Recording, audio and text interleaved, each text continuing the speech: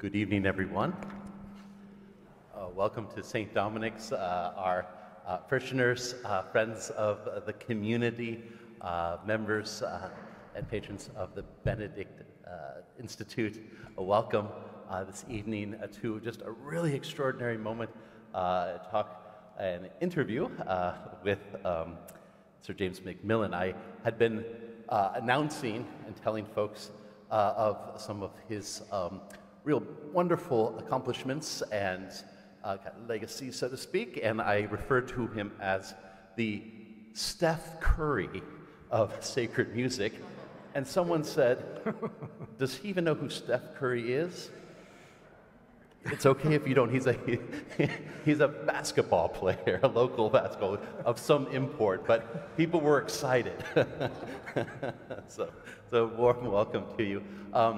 Certainly, it goes without saying, his accomplishments, his contribution to sacred music, composing, conducting, and as I often say, I'm not going to list all of those things because at the risk of leaving something out or underrating something, but rather I'd just like to begin by way of introduction by just telling a personal story. And this is the story. As priests, you learn how to both preside and to engage in the seasons the church presents for us. And of course, the first liturgical season we enter into is the Advent season, that time of expectation for the coming of the Lord. And it often has, in those first 3 weeks, a sense of expectation for the Lord's return in glory. And then, on the 17th of December, it takes a turn towards the historical present coming of the Lord Jesus into our hearts, especially connected with a great feast of Christmas. And I think most of us know the hymn, classical hymn, O Come, Emmanuel. And myself, growing up, that was the hymn of Advent, O come, Emmanuel. Everyone knows it. You sing it almost to the point of exhaustion if you start out the beginning of Advent with it. And so, I'm a pastor here, hearing different music over the years. I can tell you that when I came, that very first year, we had a recital or an evening of music which featured those old antiphons, right? Those 7 images of our Lord in the Old Testament that give a musical cadence to the expectation that we have. And as I was there, I did the bidding prayer and was kind of presided over this evening event that we have every year. The particular selection that first year was, and it's particularly striking to me, was the O Oriens on December 25th, the O Radiant Dawn. And if you haven't heard it, if you've been here and heard it, you know. And for those who don't, I would certainly recommend finding it anywhere where you find music on the internet.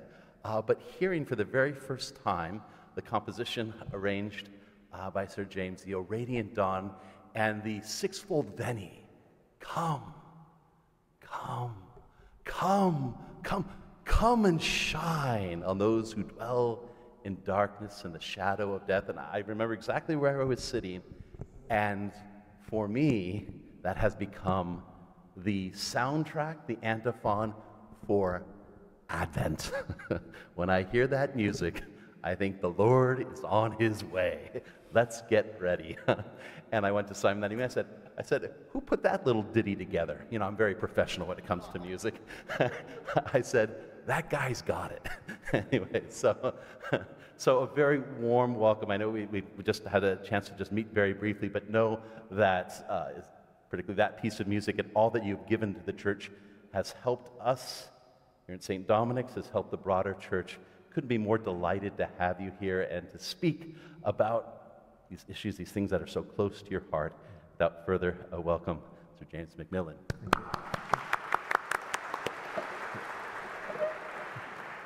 It's my job as music director here to interview Sir James, or should I call you? James will do. James will do, not Jimmy. Eventually. Jim, okay. And I discovered tonight the best way of getting a great group of people to listen to an organ postlude is to invite him here, and you all stay, because normally the people flock out the doors here. Where were you born? I was born in Ayrshire, back home in Scotland. It's not too far from Glasgow, the biggest city in Scotland. How far is that from Glasgow, would you say? It's about an hour's drive, so it's quite close. And in 1959, that's a particularly good year, we hear. Yeah. So you were born in 1959 too, I take it? Yeah. Music at primary school? Yes, like many British school children of that vintage, I was handed a little plastic recorder by a teacher when I was about 7 or 8, and well, my life changed. I can't say that, well, I don't think that being given a little plastic recorder is the seismic event it is for most British school children, but it was for me. It was like a light going on, and it led to other things very quickly. My grandfather was a coal miner, and the colliery bands are very strong in the British coalfields. The brass band tradition was alive and well in industrial areas, and he played the euphonium in colliery bands all through the 20s, 30s, 40s, and he got me my first cornet and took me along to my first band practices. So I was a brass player for a little while as well as dabbling in anything that took my fancy, the piano and singing as well. Was it a Dolmetsch recorder? I think it probably was, yes. We had them too. I was way down south at the same year with the same make of recorder, and it set me on fire for music too. Were you singing in a church choir or in church at all?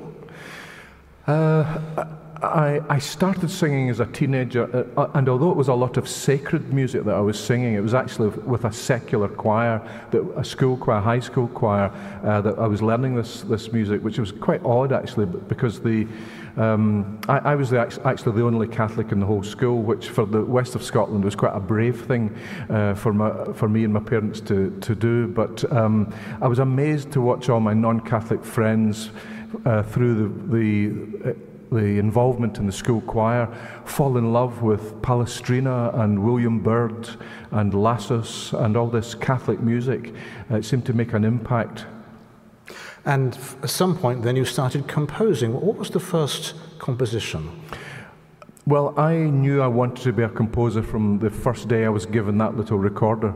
I didn't know what it would mean, didn't know what it would mean later on, but the desire to write music was instant, and I started putting little sequences of notes down even before I had the power of notation. But eventually, within a few weeks, when I got some kind of notational skills, I wrote a little piano piece for my mum in A minor, and I've still got the music for that. How wonderful. I was decomposing at that time. You're married to Lynn, you have 3 children? Yep. All adults now. You're connected to Father Alan White from the English province of Dominicans. I believe, was he at your wedding? Yes. I've been very close to the Dominicans ever since I was an undergraduate at Edinburgh University. My first chaplain there was Father Aidan Nichols, who has written copiously on lots of things, on liturgy and theology and history and culture, and Father Alan was one of the young students at the time. So the English school of the English province of Dominicans were very instrumental in my formation at that stage, and they brought my wife Lynn into the church, and the Dominicans married us, and 40 years ago this July. So, and I'm still very close to them, so they must have done something right. And you've been a third order Dominican when you've managed to be nearby an active church? Yes, I was very much involved in the third order when I was younger, and I've maintained those very close links with the Dominican order ever since. I think we have all 3 orders of the Dominicans present tonight. There's some second orders, and there were some first orders over here, and there's some more third orders over there, so you're in great company. You were knighted. Isn't that extraordinary? I wasn't. I don't think they like me anymore because I moved away and stopped paying tax. But the thing is, you don't look like a composer, but you do look like a knight. I think composers have round glasses and scruffy hair and unkempt clothing and can't really concentrate on the matter in hand because they've got this music. But you have everything. The looks, and the knighthood. Who knighted you? Tell us a little bit about that. It was Prince William in 2015, and well, it was as much as a surprise to me as anyone that they would want to give me an honour like that. But I was very proud, and my father was still alive at the time, and he was very proud too. And he came along to the ceremony, which was at Windsor Castle, and yeah, it was a great moment, I think, for music as well. It's not often that composers are honoured in that way, and I think it reflects on the wider musical culture that it's being celebrated and respected in that way at that kind of level. So we're going to move on to some music now and think about sacred music, how that comes about. We've all sung tonight the St. Anne Mass. It's a simple congregational mass that we've used in this parish at several masses over the last 7 years, and we can reawaken it this season, so be ready for the St. Anne Mass. How did you come to write that? Well, I wrote it for children back home in Ayrshire in the 1980s. The St. Anne is actually St. Anne's Primary School in Mossblown, near Ayr. So I wrote it for them, I taught them it. Became clear that youngsters were keen to sing, and if children can sing melodies like that, then their parents and grandparents could as well, and that's the way it's worked. It's become embedded in many parishes and dioceses back home in the UK, and I'm delighted to see that you're using it here in San Francisco too. It's just a very simple melody. You probably noticed some of the Scottish contours, especially in the Sanctus. I'm very influenced by Scottish folk music sometimes, and I was playing in a Scottish folk band at the time, around about the pubs and the clubs in the west of Scotland, and I suppose the influence went into many of the work, much of the work I was doing, including this little setting of the Sanctus, and I'm delighted to see it's had a life ever since. Now, that's one of your more simple pieces of music, and we appreciate it. The musicians here appreciate how well it's written. The young people who sing here really like your mass settings. They find them rhythmically interesting and melodically interesting. They're not pablum by any means. They're interesting miniatures of composition. So let's move on to some of the larger pieces. I've got 2 books here called Strathclyde Motets.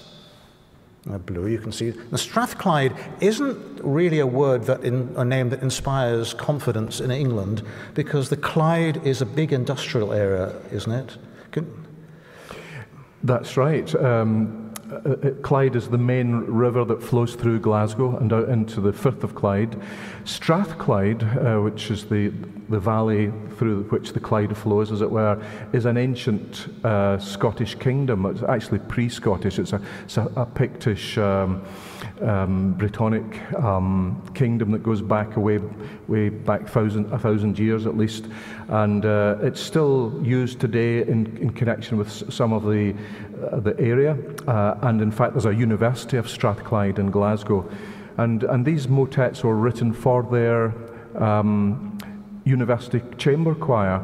I wanted to create a body of work which was of use to good student or good amateur choirs that could be used in churches and by secular choirs as well.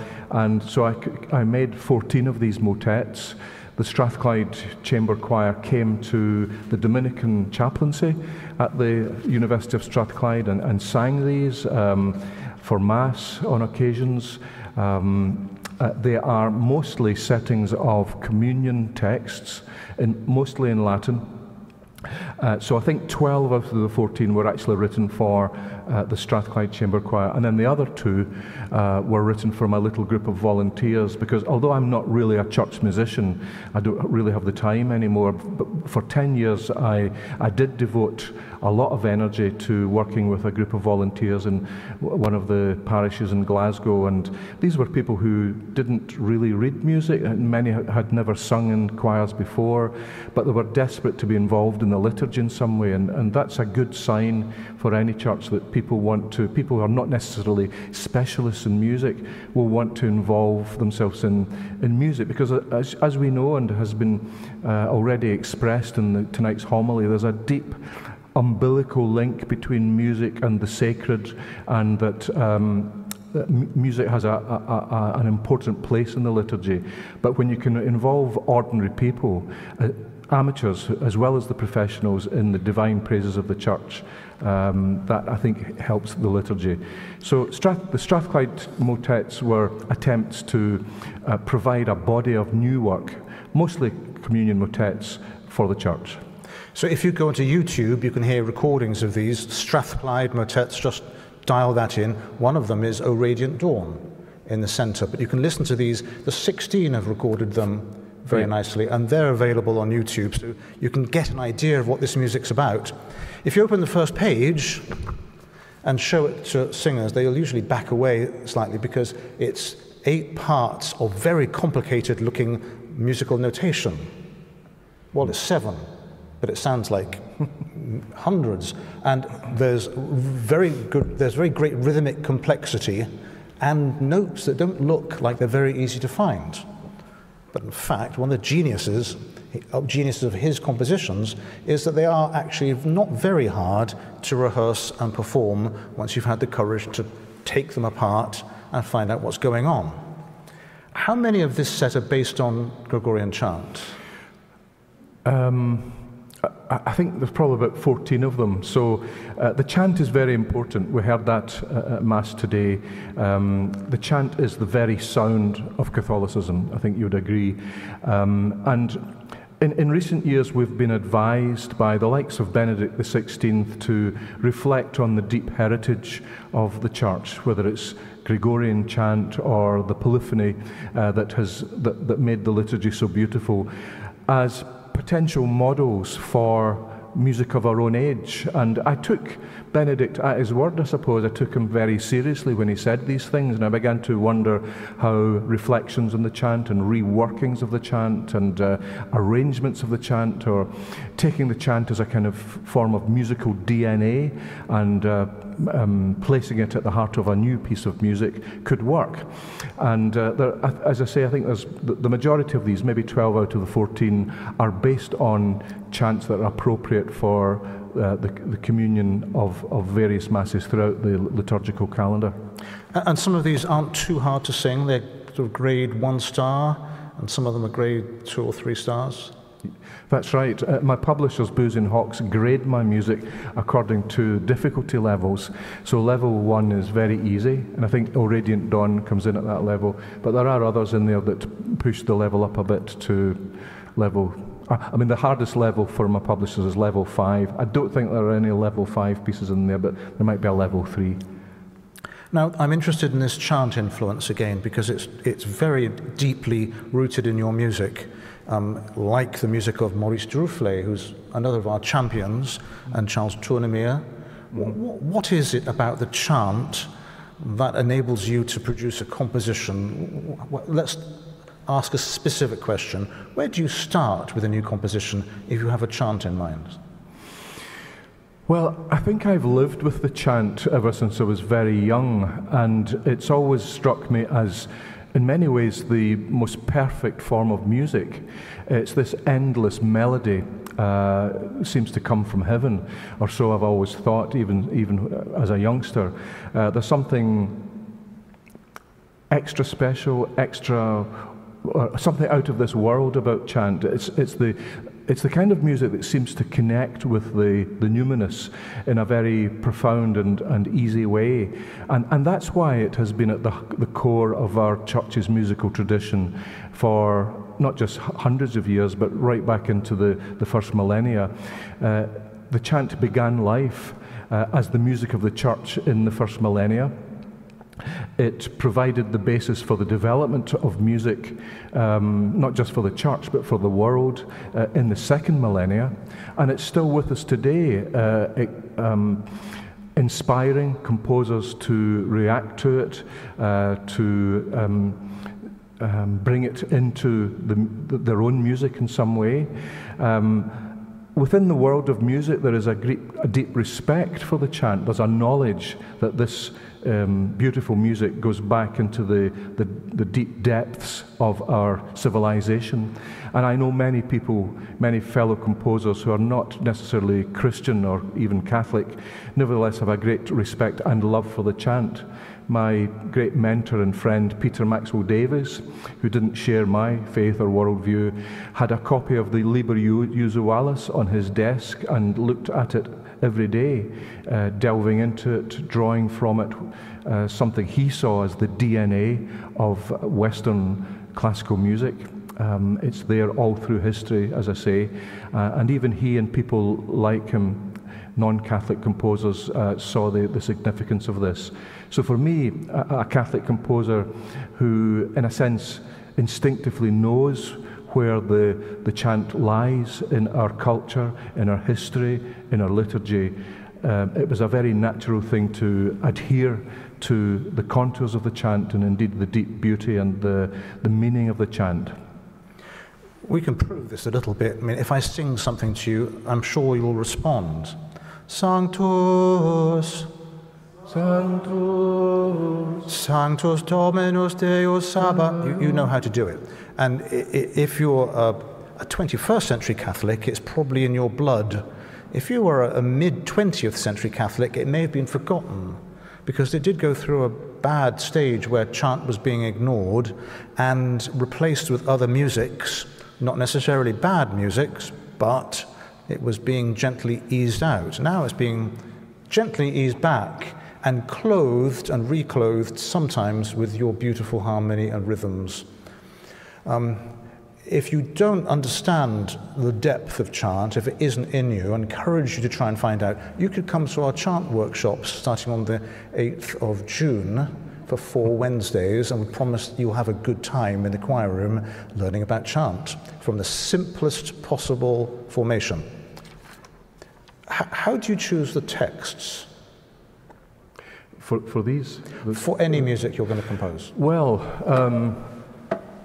that's a good question. For liturgy, the text is provided anyway. It's the task at hand is to take a particular text, in the case of the Strathclyde motets, the communion texts, and to set them to music. That was the task there.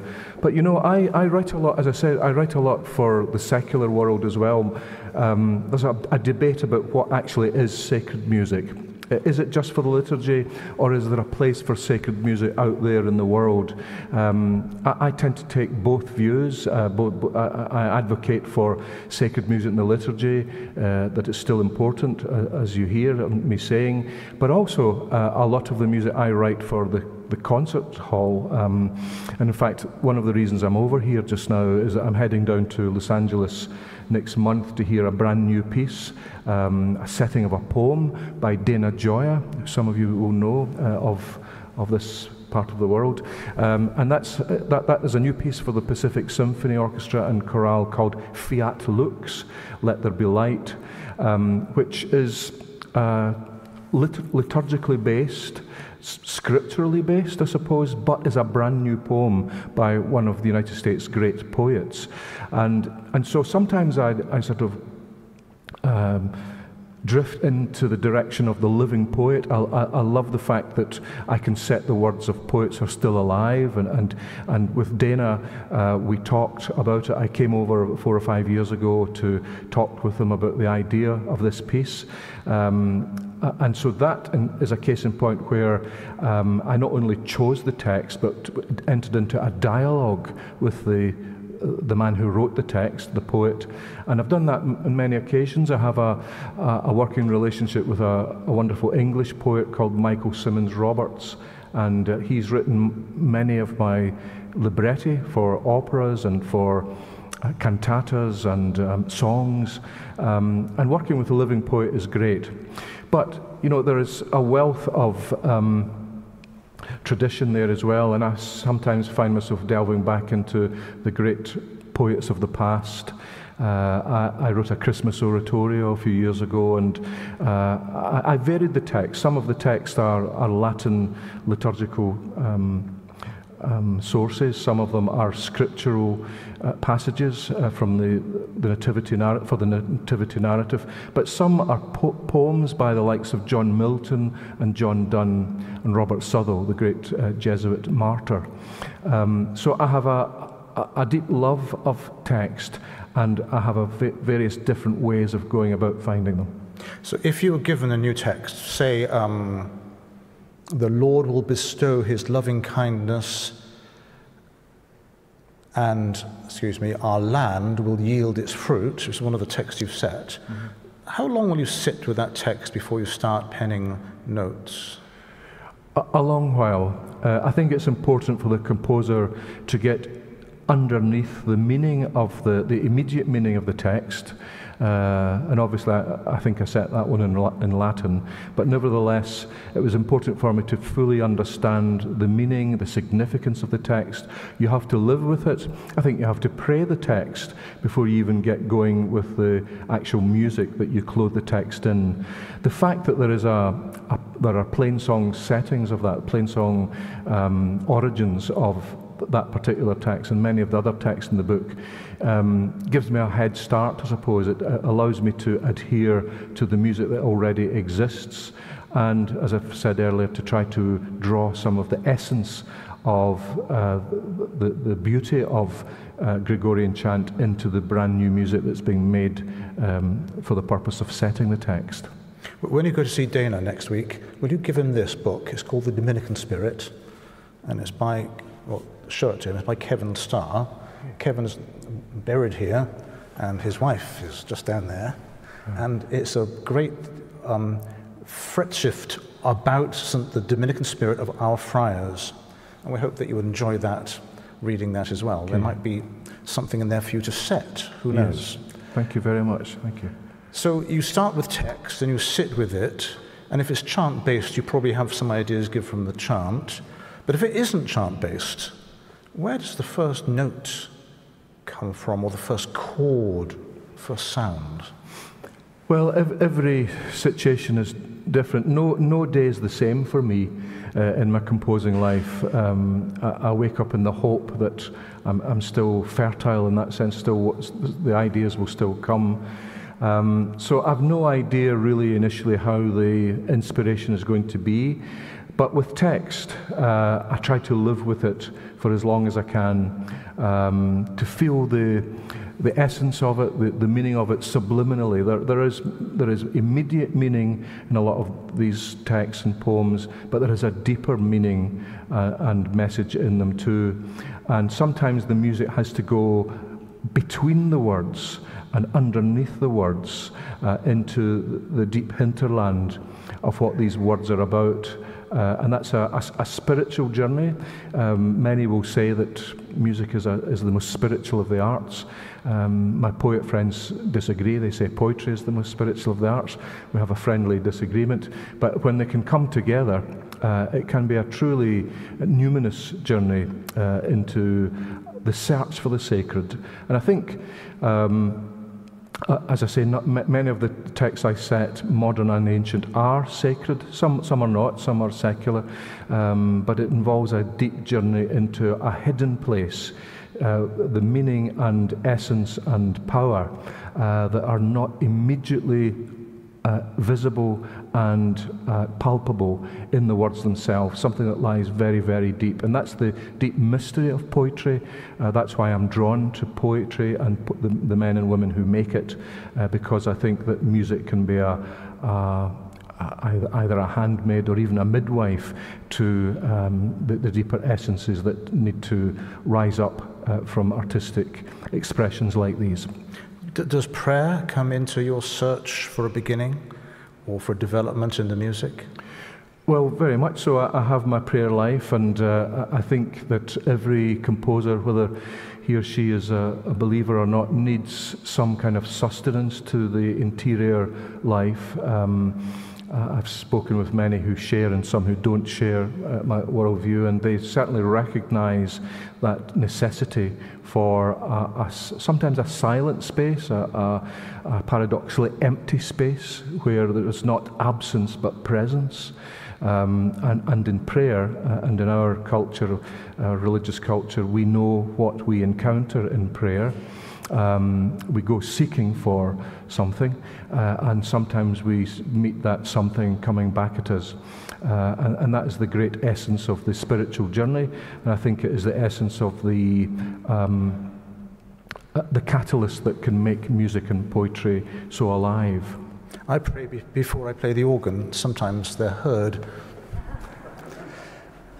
How about the mechanical process? Do you sit at a piano or keyboard? Well, I have a piano in my study, but sometimes a piano can be more of a hindrance than a help to a composer. And when I speak to the younger composers that I work with sometimes and mentor, they have all these technological aids as well. They can hear computer-generated versions of their music almost immediately. And these are wonderful developments, but they can get in the way. And I sometimes advise them not to rely on these technologies, or indeed the piano, because if I'm wanting to write a piece of choral music, like some of the works you've been talking about, Simon, the last thing I want in my mind's ear is the sound of a piano. It's just not the sound I want to create, setting the words. I want to imagine that choral sound, or that orchestral sound, or that instrumental sound in my own brain, in my own soul. And the piano is marvelous for checking that you've got some chords right and so on, but one shouldn't rely on it too much, and I think it is important, it certainly is important for me, to work as much as possible away from a technological aid like that, away from the sound source, and that means allowing one's own inner ear to explore the possibilities in silence. Silence has a kind of umbilical link with music. It's in the deep silences of our heart, deep silences of our soul, that composers find music. And as I say, piano can help sometimes, but not always. Now, you use paper manuscript. You write with pencil? Yes, as I say, the technological advances of the last 30 or 40 years have passed me by. I'm a bit of a technophobe in that sense, so I'm old school in that sense. I use pencils, paper, rulers, Tipp-Ex. That's whiteout for the Americans. Oh, yes. Right, yes. Yeah. And an eraser, a rubber to the English. Yes, absolutely, yes. And yes. My only concession to modern technology is that I have an electronic pencil sharpener. An electronic pencil sharpener. Wow, that's quite something. I've never seen one of those. You were asked in, was it 2011, by Westminster Abbey to write a special piece of music for Queen Elizabeth's funeral. Would you like to talk a little bit about that? Yes, as you say, 2011 was when I was asked to write it. You're probably aware that preparations for these events happen years in advance, but I was invited in for a rather clandestine meeting at Westminster Abbey with the Director of Music, and asked if I would write a new anthem or motet for Queen Elizabeth's funeral. No one knew, of course, when that would be. But I was told that the text that I set from St. Paul's letter to the Romans, "Who shall separate us from the love of Christ," was one of her most famous, one of her most favourite and vital pieces of scripture that she dwelt on a lot. So I think the request did come from her, that would be the text that would be set. I was told to keep it very quiet, to keep this idea very quiet, and also told that even although after writing the piece, that things could change. New members of the royal family could come forward, and different clergy could come forward, the ideas about the liturgy could change, and therefore the piece might not be used. And I wasn't really sure whether it would be used up until just a few days before before they confirmed what the liturgy was to be.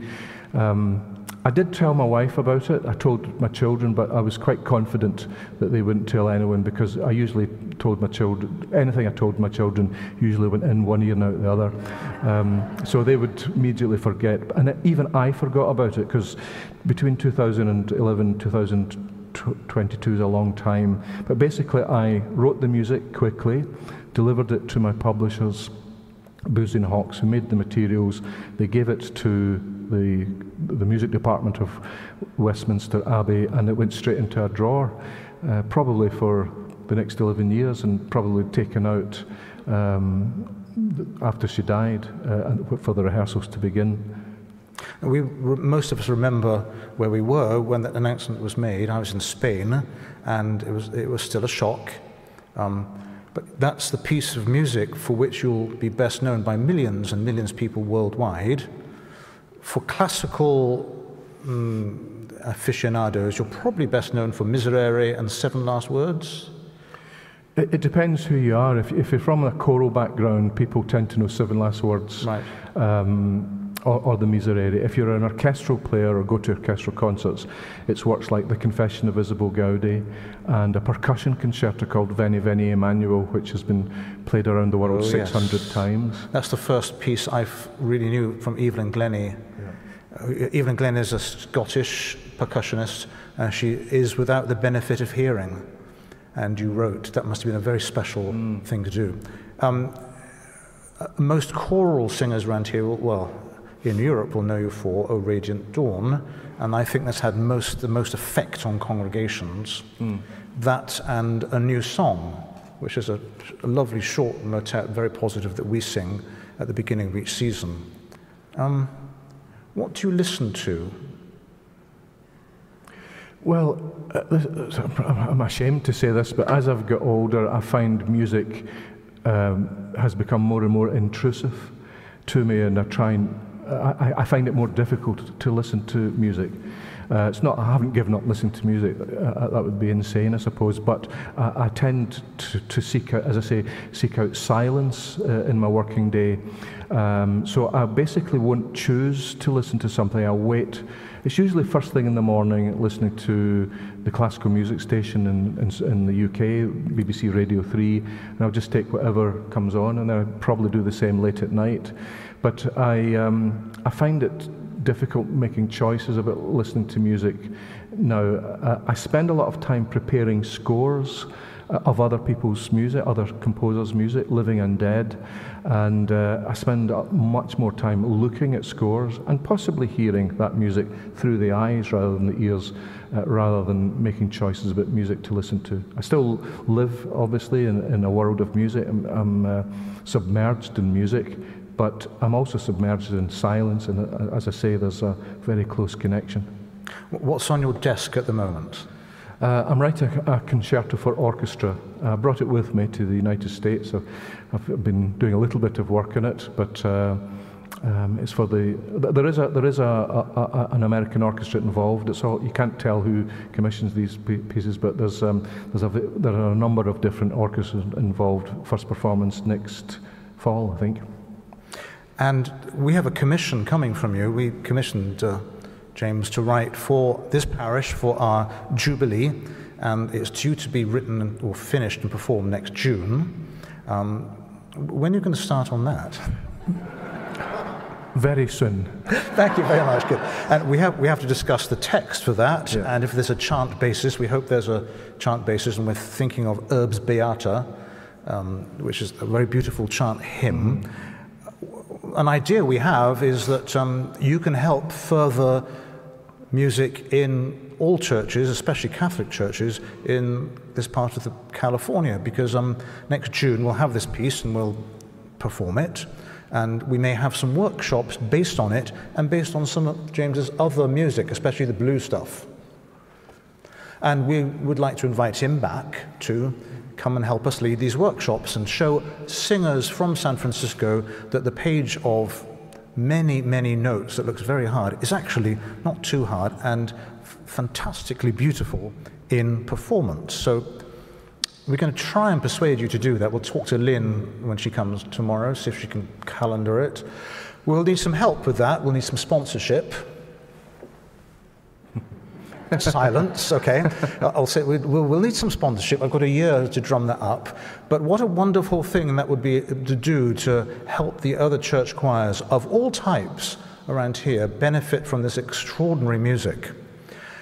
So that's something about our commission. If you'd like to find out about our Jubilee music, there's some brochures down here. They're also on our website. One of the points is to try and further the state of Catholic, especially church music, around the world, but especially near where we are. That's one of the points of the Benedict XVI Institute, of which this talk is sponsored, partly sponsored. How can we do this? Do you have any ideas? Well, last week I was over in Virginia with the Catholic Sacred Music Project of the United States, where I was mentoring 8 younger composers who are writing specifically new motets for Catholic liturgy. And the Benedict XVI Institute were involved in that as well and sponsored it. And it's quite clear that the Institute is committed to this kind of development for the liturgy, for music in the liturgy here in America. And I think it shows not just a marvelous initiative, but marvelous commitment to the idea that music is important in the liturgy. And so all power to you here who are involved in that and who might be able to support the Benedict XVI Institute in their endeavours. And the more it rolls out throughout the whole country, the better. The Catholic Sacred Music Project has addressed the various different parameters that are involved in liturgical music. They've run courses for choirs, they've run courses for conductors, they've run courses for church organists, and now they're running courses for composers. So hopefully advancing on all those fronts, we might see some development and evolution in what we've been talking about. Well, that's wonderful. We've done quite a few commissions here. The one that's come this year is a mass setting and a motet based on Ubi Caritas, which you'll hear in July for the dedication of the church. It's very short. It's very, very beautiful, written by a Canadian. Here's another one. Local parishioner, composer Joseph Stilwell has written us a piece called Terra Tremuit, The Earth Shook. This is an Easter thing. I'll let you, that's a copy for you to have. It's slightly mirrored on one of yours, but that's a great compliment, we hope, and nothing else. And it involves trumpet and choir, and of course it has the chant. The interesting thing about these motets is that you probably wouldn't realize that they're imbued with the chant when you hear them. It's not obvious, but there's a background there which will soak into you.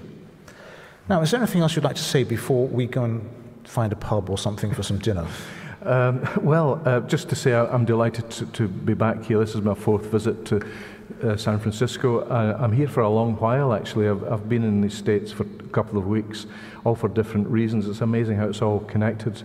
Having a little holiday for a week or so from tomorrow, and then heading down to Los Angeles for this new piece, Fiat Lux, which is my collaboration with Dana Gioia.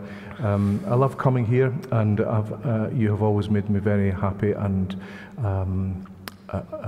at ease in this wonderful country of yours. How about some organ music as well next? Have you ever written anything for organ? I have. Oh, well, let's have an organ piece as well.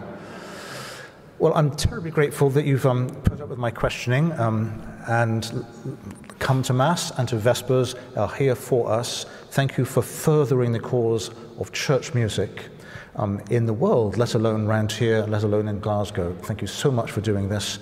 We're very, very grateful to you and inspired by you. Thank you. Thank you.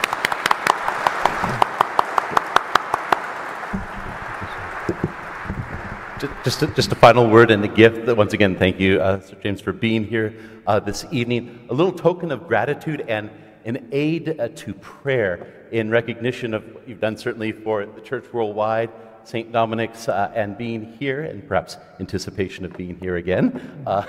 Just wanted to present to you this medal of St. Dominic in recognition of your work here, but also as perhaps an aid to prayer as you compose the work that we've commissioned from you. Make St. Dominic truly inspire you, that the Lord might be present as we celebrate this anniversary, and may you encounter him in that beautiful silence.